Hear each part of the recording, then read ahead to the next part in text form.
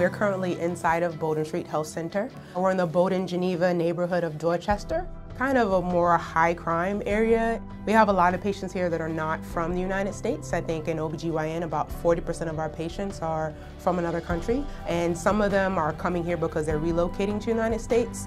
However, we also have a large contingency of pregnant patients that are coming here to have their children here. So as a child, I didn't really have a stable pediatrician. We would go to one health center one year and go somewhere else another year. I think I decided I wanted to be a doctor when I was in high school, and there was never a question about where I would end up.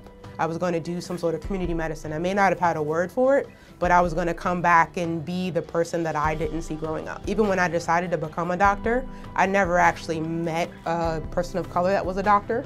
You know, I try to be a role model directly, but also walking out in the neighborhood. Sometimes I walk outside with my jacket on, like purposely. Sometimes you'll have a patient who's actually never seen a black doctor, or they don't realize that I am who I am when I walk into the room. And then when I introduce myself as Dr. Woolcock, they're like, oh, you're the doctor? You know, having the opportunity to have a person that looked like me on the other side can be comforting sometimes. I think health disparities are a very downstream effect of us being in the United States. We live in a country that has generational poverty. We live in a country that has structural racism. We live in a country that, you know, is slowly trying to change things. The problem is so upstream that this gap isn't going to close until we fix ourselves as a nation. And we're getting to the point where we're starting to talk about equality in healthcare, but we need to talk about equity.